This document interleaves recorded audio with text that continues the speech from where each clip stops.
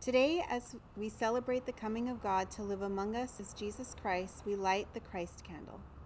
In the beginning, God dreamed of a beautiful world. In Egypt, the Israelites dreamed of freedom. In the wilderness, the people dreamed of safety. In Jerusalem, the people dreamed of a Messiah.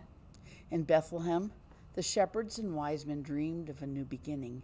Then, several years later, Jesus walked this earth and dreams came true. The sick were healed. The poor had food. The forgotten and ignored were seen. The children were welcome. Everyone was invited to the table, and the world has never been the same. So tonight, we are those who dream.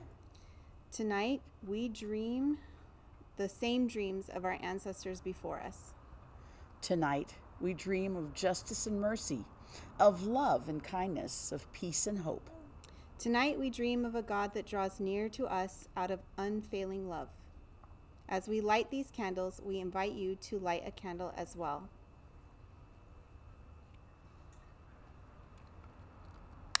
May this candle be a reminder that there will be a day when every dream will be fulfilled.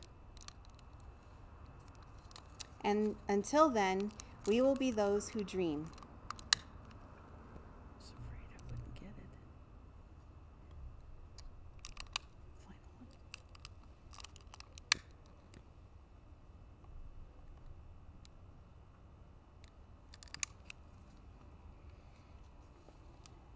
I'm not sure where we are. The people who walked. The people who walked in darkness have seen a great light. Those who lived in a land of deep darkness, on them light has shined. Let us walk in the light of the Lord. Amen. Amen.